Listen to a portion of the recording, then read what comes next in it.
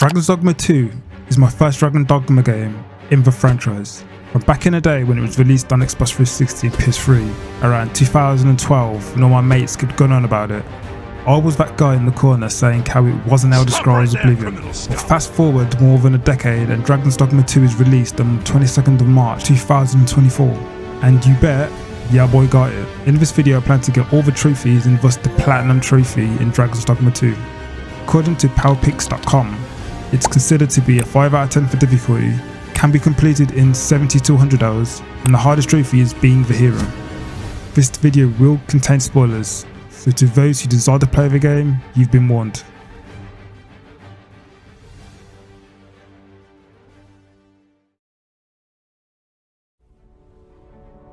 We start the game being a captive on Volcanic Island in an excavation site where we are first given the ability to pick or customize my character.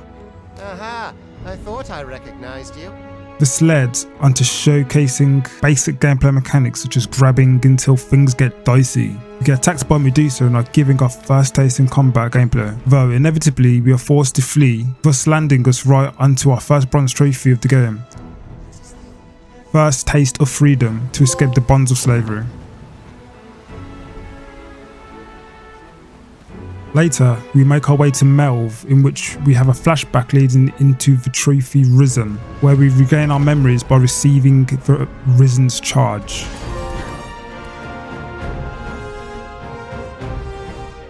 Waking up next to Ulrika was a pleasant surprise, though the journey beckoned, so we ventured out, escorted by Gregor, in search of an ox cart to Venworth. Along the way we camped for some respite, which garnered us our next trophy, All Intense Adventure. Where we do not fall prey to enemy ambush. After some time and many battles along the road, we eventually find the ox cart after a Cyclops battle and start our merry way to Venworth. At the gates, we are met with Brant, who takes us into questioning. Here's where we get a seat of the proxy for arriving in Venworth trophy.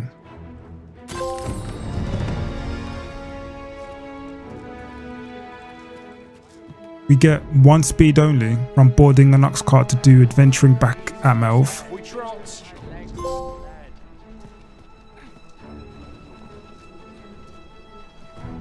So along the way we find a broken bridge and even stranger enemies across it. We shoot it, which miraculously falls down to make a bridge, awarding me with the Cyclops Abridged. Another bronze trophy for crossing a Cyclopean bridge.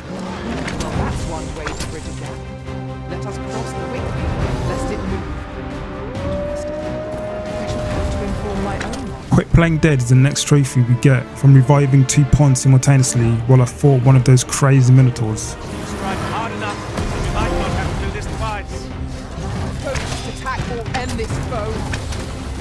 However, pushing on, we discover the ferry stone system in Dragon's Dogma 2, making travel way more easy, but sadly way more expensive too.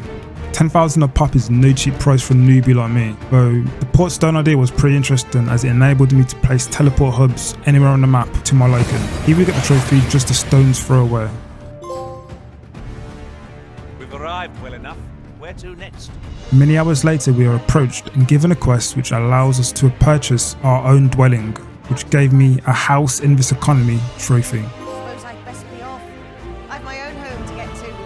I hope you'll be happy, friend. With a bronze trophy, a pawn of many talents, all I had to do was teach Beast Boy a specialization. While Affinity and Beyond was to raise a person's affinity to its maximum. We progress into the story by completing several quests from Brant, one being to disguise ourselves with the courtly tunic and breeches and attend a masquerade. Sneaking into the noble quarters, we encounter Wilhelmina by cutscene in the Rose Chateau and get my Mercolian delights.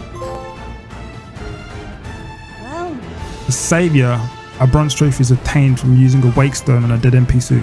I'll not stand for this. And across the border, and I'm in, was from passing through the gate border at Rest Town and into Batal by using illicit means, in other words, hopping the bus without a pass.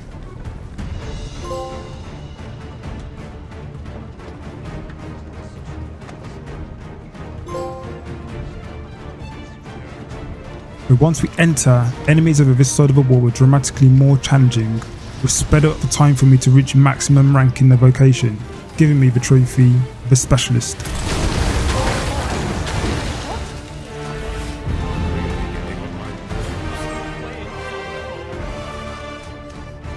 Moments later, I was awarded with Versatile by heading to the closest vocation guild and testing out a few other vocations.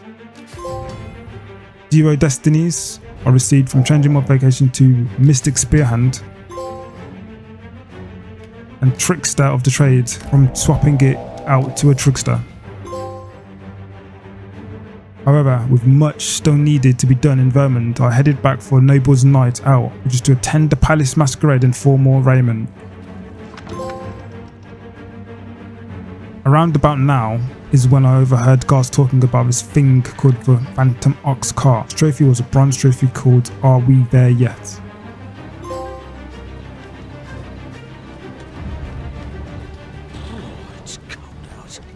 After that fiasco, I feel the need to do more damage and acquire the Magic Archer class, so we make our way around the edge of the map until we reach Drabiner's Grotto, or Hope You Brought a Lantern trophy, which led beautifully into back to where it all began, returning to the volcanic islands.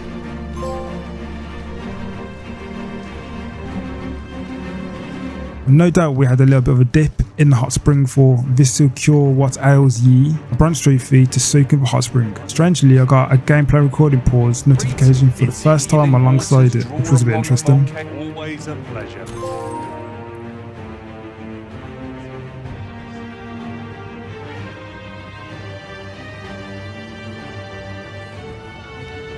The quest pertaining to obtaining Magic Archer was to escort Gustava to the hot springs, which after speaking to his wife awarded me with arrows and incantations. While doing this quest, I obtained the Warfare vocation by bringing new Slicker from Erland in Batal to Layman, who ironically is right next to the hot spring. This awarded me with Jack of all trades, Master of all trades. Wish Upon the Rift was the next bronze trophy, which I simply had to set a pawn quest. Well, the next was Fort Ardlasu, from restoring a dead to life at a morgue or a charnel house.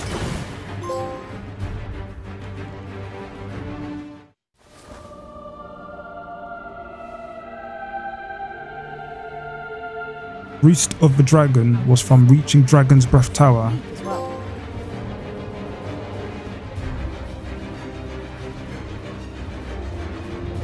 Followed by returning to Vermont for the Barbecue Meister, a bronze trophy for grilling every type of meat during the day or night.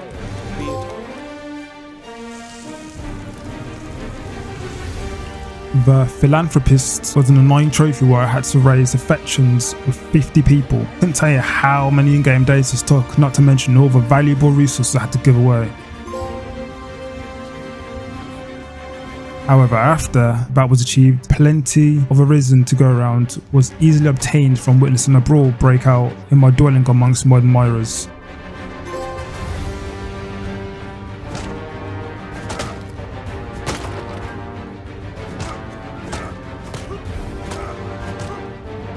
The bronze trophy Harpy Joyride was achieved from riding a harpy.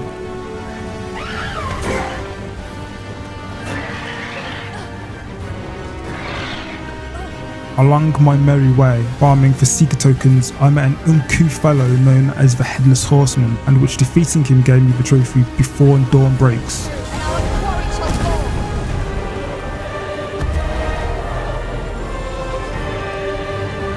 Several hours just after that, I obtained the Collector for collecting 80 Seeker tokens, one trophy I definitely wouldn't want to do again. These really are hidden in the most unlikely places. After meeting your boy Kratos, the next one was the Tourist, which was by far one of the worst trophies in this game for me. Having trekked to many caves, I ultimately realised that many caves share the same name, so despite discovering many of these caves, technically they all ended up being one. Anything might lurk in these depths. Naturally, fed up with spelunking in caves, I figured it was time for me to get full marks trophy. my first gold trophy of this game so far. I had to solve all the Goddess of the Riddle's 10 conundrums. I did the first 5 part way through the game, but then returned later and got a free ride to our second location and finished the other 5. I messed up the battle, so I just used the unmaking arrow to ensure I got the key for the Eternal Wakestone. And anyone who intends on getting them all in one playthrough, keep an eye on where you find your first Seeker token. That particular one's a bit deadly. This next trophy was pretty simple. I had to reclaim my item stolen from a scavenger in Battle. The trophy is called To the Victor Goes the Spoils. Here's where I use the Eternal Wakestone to perform a miracle for several people at once, or Reaper's Scorn, a silver trophy.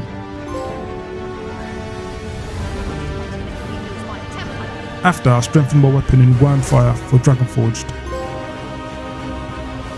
which resulted in me hunting down Medusa in order to decapitate her head, or off with its head trophy.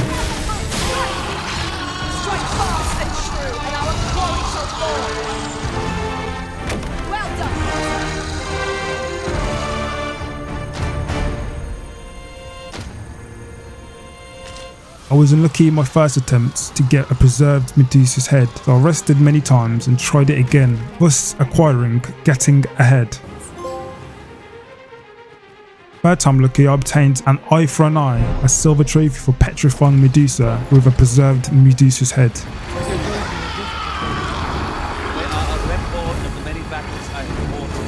This bronze trophy took a while for me to get properly, but I eventually got it after many attempts, re-griffing for taking flight on a griffin a second time.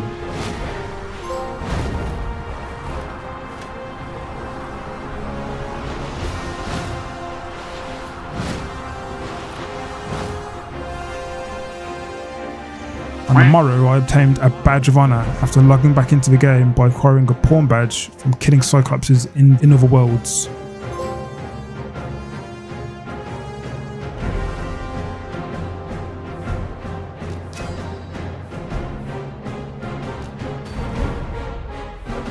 Followed by Gigantus I Hardly Knew Ye, a bronze trophy to defeat the Gigantus in a short span of time. I just used the unmaking arrow for this fight, makes things simpler.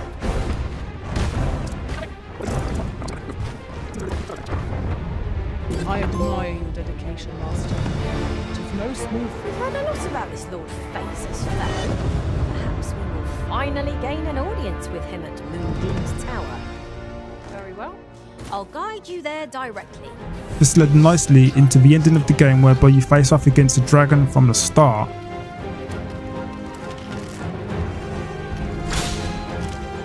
Become the Sovereign of Burnworth for the Peace Trophy.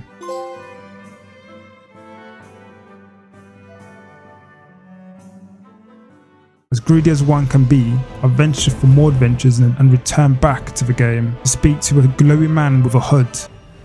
Why do you pursue me, Arisen?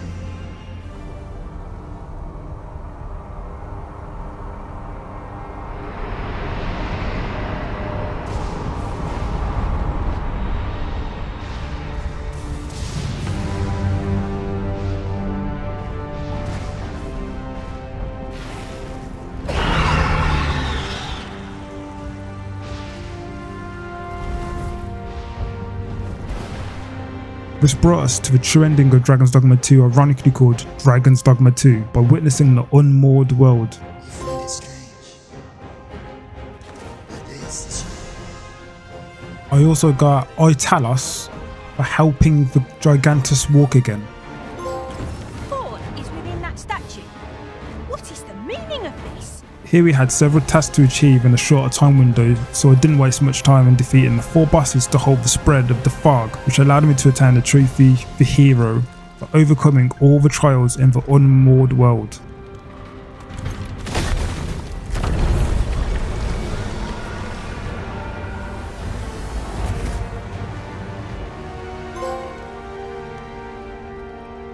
This then allowed me to lead the people to safety from the unmoored worlds in enough time, coining me the silver trophy, the Guardian. From evacuating everybody from the towns, it brought Dragon's Dogma, a sword from the Dragonforged. Maybe this is a knockback to the first game, but maybe someone in the comment section can let me know, as I haven't played the first one. Closure is a silver trophy for experiencing the end of the cycle, which basically means completing the game, or the unmodded world portion. After the credits roll, we are thrown back into the title screen, in which I still had one more trophy to get. I searched the net wide and far for this workaround of screwing up the Sorcerer's Appraisal questline, but alas, I had to start a new game plus for the Master of the Maesters trophy. Once I arrived, I sped through that portion of the game to Vernworth and then to Rest Town to speak to the mage guy Mirrodin give me his spell. I brought 4 minor shields along the way, stole Let There Be Light from his room, and gave him Nation's Death Knell from my first playthrough. I then proved my friendship with his daughter Trisha, which I luckily had the turquoise ring from my first playthrough, and then I got Maelstrom.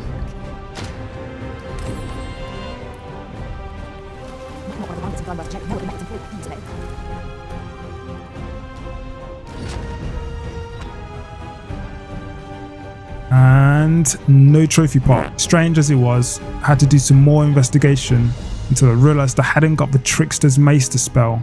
So I ventured all the way to Batal again, snuck past the gate, and made my way all the way to Luz, where I found her real body above the shrine in which she awarded me her tome. Here I finally got Master of Maesters and undeniably the true Arisen, the Platinum Trophy.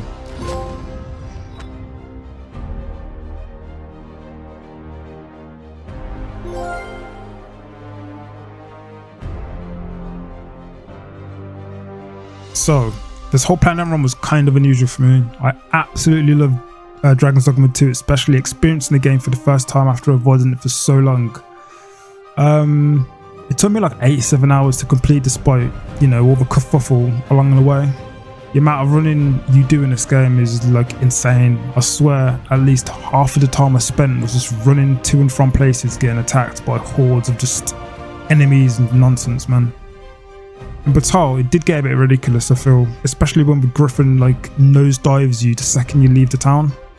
Not to mention enemies like in that part of the game are like way tougher. So like running away like in Vermund isn't like always an option. Though, I have got to admit, it's a sick game and I'm looking forward to whatever the team at Capcom decide to do with the franchise into the future. It is true to say that Dragon's Dogma 2 isn't necessarily a hard game. It makes up for that in how the game is designed. You literally can't really do anything quick, though being able to fast travel like in Fallout or Skyrim or those sorts of games would kind of ruin the dynamic of the game, in my opinion. Ultimately, I hope this video was as much fun watching as it was making. I thank all who took a gander, and even more thanks to those who got to the end of the video. However, all forms are appreciated. That's me done with this Platinum run, so I hope you all stay safe, stay risky, but most importantly, have a good one. That's all.